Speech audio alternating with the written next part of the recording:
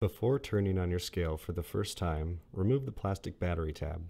Press the power button to turn on the scale, and the unit button to switch between units of milliliters, ounces, pounds ounces, fluid ounces, and grams.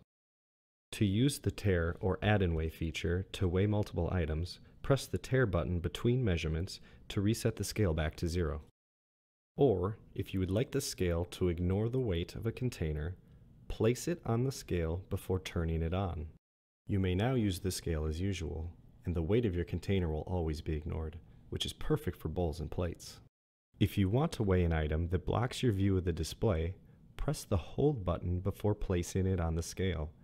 When you hear the beep, you may take the item off the scale. The weight will now hold on display for you to see.